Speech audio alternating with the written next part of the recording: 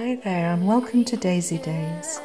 Now the aim in this class is to provide a relaxing environment where you can practice daisy shapes and luscious ribbony leaves. If you don't have grey tinted paper, don't worry because I will be taking you through how to mix neutral greys and you can use that as a wash on white watercolour paper. We'll be focusing on layering, transparency, stippling.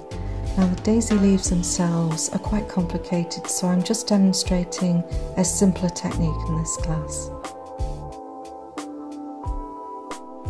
I've added a bonus class as well where we'll paint sweet little marguerites together.